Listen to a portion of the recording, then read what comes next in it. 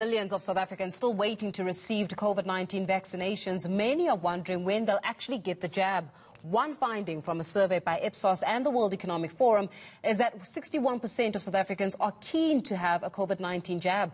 Here's another thing. The number of people who are saying yes to vaccinations seems to also be gradually growing. In other parts of the world, South Africans are already receiving vaccinations. Silindelo Masikane spoke to another one of them, veteran talk show host Felicia Mabuza-Suttle, on how she received a jab in the United States.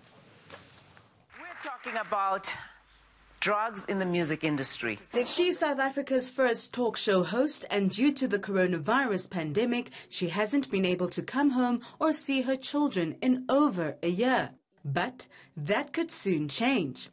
Felicia Mabuza-Suttle, who's now based in the United States, has received her COVID-19 jab. As I walked in, I heard this girl's accent. I said, "Where are you from?" And then she said, "South Africa." I was like, oh my God, we started speaking Afrikaans.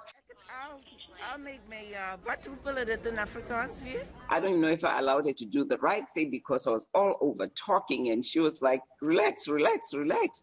And we got a vaccine. So how is she feeling? My husband and I have just been fine. We have friends in the neighborhood who have had it, and they are fine.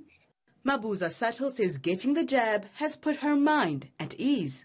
I'm feeling extremely invincible. I know, or maybe I should say cautiously invincible. And would I get somebody else that I love to go and take it? Yes, I will. The odds are against you if you don't take it. She hopes South Africa will be able to recover from the perceptions of the country's variant so that tourism can thrive again.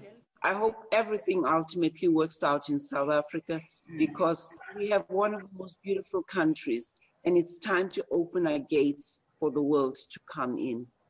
Mabuza-Suttle says she's lost family members to COVID-19 and believes taking the vaccine was the right decision. Silindelo Masikane, Johannesburg.